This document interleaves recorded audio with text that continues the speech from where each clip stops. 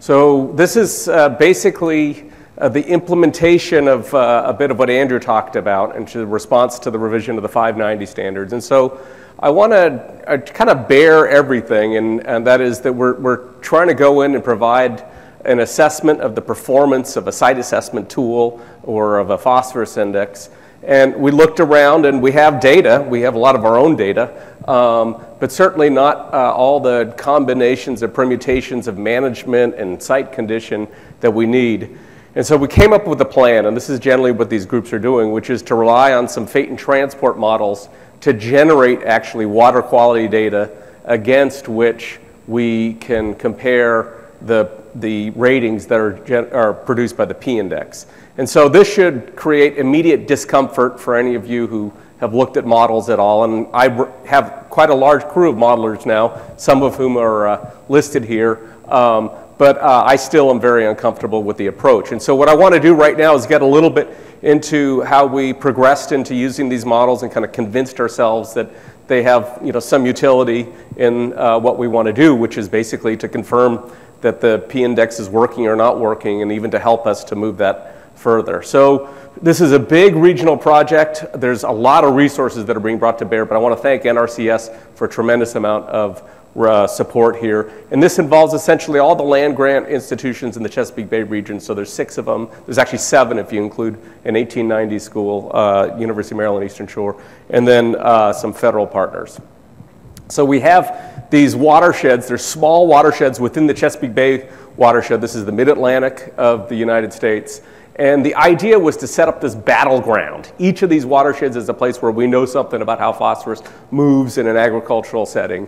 And so we have a lot of people proposing new tools. Bring them on. Okay, we're going to bring them here, let them fight it out and find out which one works the best in this battleground. And we look at the data that we have, and well, we have data to do some assessment, but not enough. So we're also going to use models then to help to forecast what particular management practices will do to the water quality in these. We took a physiographic approach, and so I'm just going to take a quick second to introduce that to you because this is something that I think is very important. Andrew touched upon it, and we have tremendous collaboration in this region. It's long-standing. It goes back to when Andrew was there, and so there are, of course, these geopolitical boundaries that we have between our states that cause there to be differences. That was one of the concerns with the phosphorus index to start with. Why are there 50 different P-indices out there when we have these commonalities, certainly at a regional level? And so we've gone through on a physiographic basis, so areas where you have common management, common biogeochemical processes, and essentially look to see, can we come up with at least an assessment that's consistent across there, if not ultimately propose some type of a phosphorus index that would be based on a physiographic kind of boundary instead of a state boundary. And as Andrew pointed out, the likelihood that we'll be successful in convincing the states to adopt the physiographic approach is about 0. But still, you can be idealistic. Here's the approach that we're taking to the project. The first thing is we have to convince ourselves that we can use models to generate some kind of water quality estimate, and that we're going to then compare the phosphorus index output to these models. And so our first stage, which has taken a long time and given me a lot of insight into modeling, is what we call model proving. So you've got a model out there, a fate and transport model, and it's supposed to do everything. So prove it. And I'll show you some results from that and some of the things. And we did this in an iterative way. Our group is working primarily with SWOT, but we have some other models as well. These are USDA models primarily.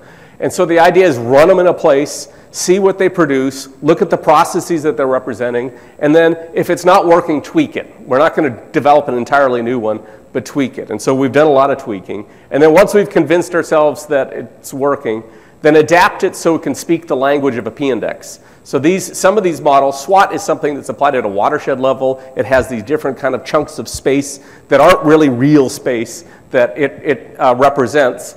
And so let's make it so that it speaks the same language, provides the same output, which is essentially field scale output as the P-index. And so this is the stage that we've just completed. And then the fine thing is now that the SWOT model and the P-index are speaking the same language, let's do an assessment. And the evaluation process, it turns out, isn't just of the phosphorus index, it's also of the SWOT model. Okay, so I'm going to run through some of our watersheds to provide different examples of the output of this particular project. So here's our long-term watershed. It's been there for almost 50 years. We've done a lot of work looking at runoff generation. And the first thing you do is you build a database. And this is so kind of arcane, it's ridiculous, but it's so fundamental to the process. So trying to bring together all the studies and all the data that are out there is very, very important. And you have to do this in order to get representation that allows you to compare something like SWOT to the p-index. So our database is basically specific to 300 fields that are in this watershed where there's been long-term monitoring. And we essentially have taken all the management data and had to put a lot of work into just producing a darn database so that we can run the phosphorus index and run the SWOT model consistently. This is a tremendously important activity. It's one that I think we probably underestimated early on, but we're now pretty good at it. Okay, so once we did that, then we started running SWOT and testing it. So looking, we're in a landscape where the runoff processes, so what moves phosphorus is that runoff water, are characterized by what we call variable source area hydrology. So this is a little bit different than a lot of places in the Midwest where you have very, very well-drained soils or moderately well-drained soils. We have soils that range from well-drained to very poorly drained. And what generates runoff in our area of the world is when water basically soaks through the soils and moves laterally and accumulates at certain positions in the landscape and makes the soils waterlogged. Okay, and so when you have a waterlogged soil in a spot, it doesn't take, my kids can go out there and tell you, yep, Dad, if you spit on this soil, it's going to run off. And that's basically the type of hydrology. So this actually is very important because most of the fate and transport models that are out there don't represent this type of hydrology. So there are a couple of versions of SWOT. There's the standard SWOT, which isn't set up to represent what we call the saturation excess runoff. And then a newer version that our colleagues from Virginia Tech had developed called Topo SWOT, which looks at this landscape process, water moving downhill and then accumulating at lower positions where it perches, and then you get a higher potential for runoff. And so we convinced ourselves pretty quickly that we need to use this version of SWOT to accurately represent where runoff is getting generated in our landscapes. And so this was a fairly easy task, but it was still involved. So can't just use the model out of the box, you've got to use a variation of it, and so we're using Topo SWOT to do that. So we got much better spatial distribution because the p-index is all about identifying where you're going to have your potential for phosphorus loss. And then we really improved the identification of the sources in the water. Then we got to what I think is maybe the most important point from the talk that I'm giving right now. We got to the phosphorus routine that's in SWOT, that's actually a phosphorus routine that's in almost all the fate and transport models that are out there. This routine was developed in the mid-'80s by the person who just spoke, and it was developed for the erosion prediction index calculator. So a model that's focused on erosion and is also growing a crop. It was not necessarily intended to do a great job in representing dissolved phosphorus losses, which have become a big part of what we try to assess when we're out there running the p-index. And so the old version of this phosphorus routine, which is you can name the model, and there's some variation of this particular routine in there, does not represent phosphorus that's sitting on the soil surface. What it does is it takes that phosphorus, if you apply it in a virtual world and you put your manure on the soil, it sticks it down in the soil, and then it gives it back to the soil solution so that it's either available for runoff or for plant uptake. And so a lot of what we do with the 4R strategy, when we look at it from an environmental standpoint, is we're trying to get the manure off the surface of the soil and down into the soil where it's available to the crop roots and not sitting there available to runoff processes. So we actually had a couple of colleagues, Pete Vadas and Mike White, both of them are modelers, sat down and they updated SWOT and they put new set of routines that allow basically manure to sit on the surface. That's all it does. And when you compare the conventional SWOT to the new SWOT or the new routines, I want to make sure I don't turn things off again. This is old, that's conventional, here's new.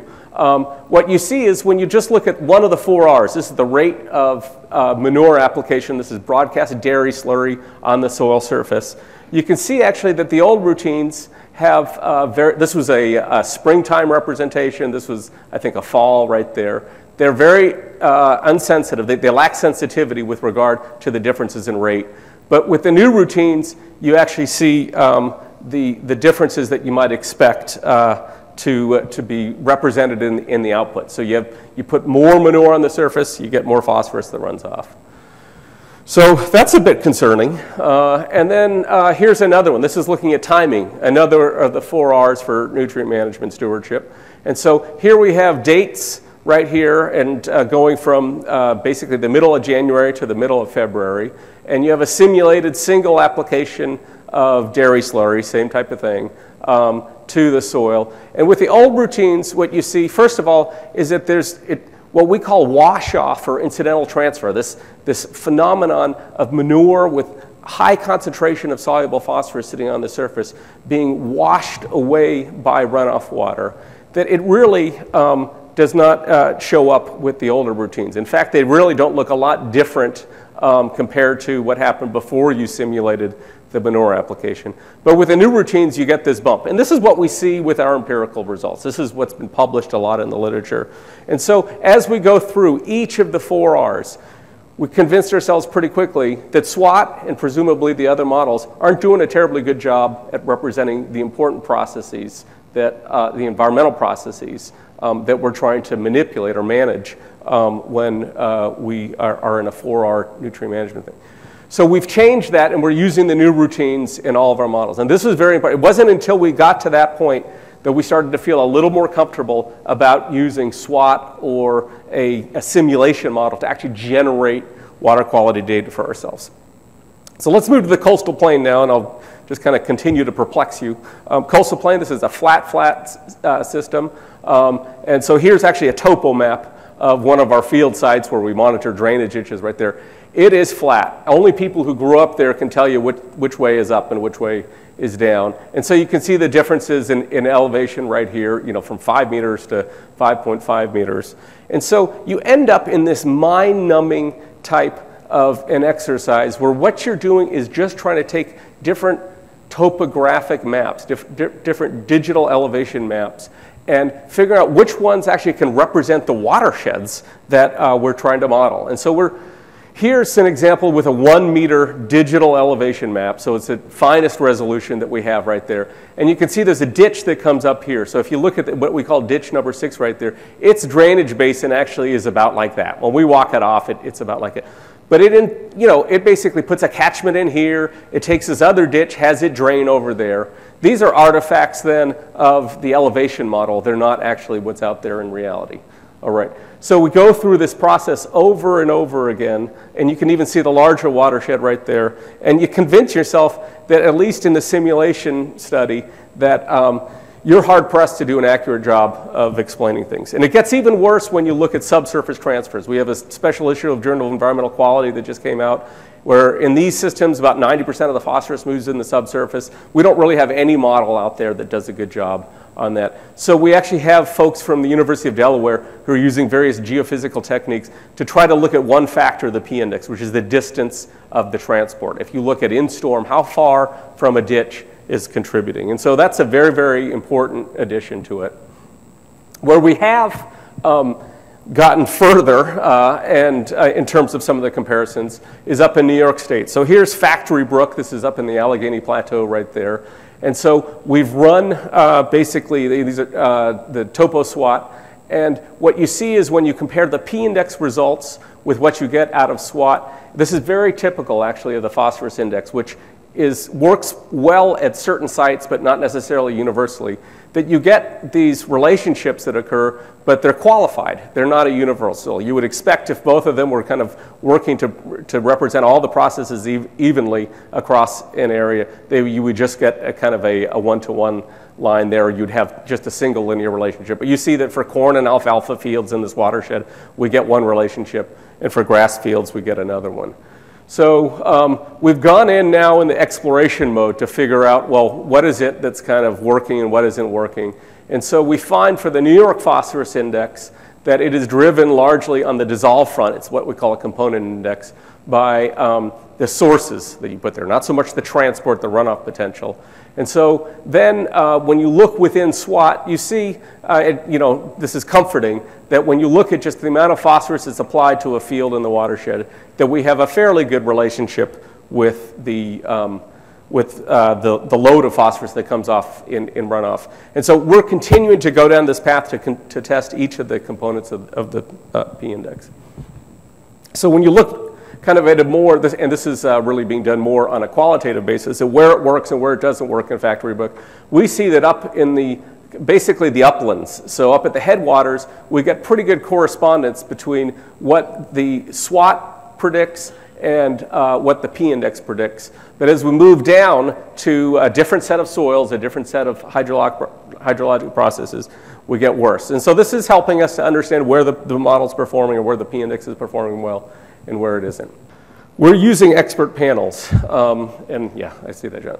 And so we have set up these expert panels, which are primarily planners. There's some farmers, there's some representatives from the environmental community on board, and then a lot of scientists to approach our assessment. And that is understanding that we can only believe the P index and we can only believe the models to a certain extent. And so we want people who are there that either have an agenda or expertise, or hopefully both. And so we've selected these panels, and we've met for a first round. And these panels are basically helping us with the process of charting out where do we want to go with nutrient management in the region, where do we want to go with the phosphorus index, and later on Carl Zimick is going to talk about a survey that we did, which is very insightful.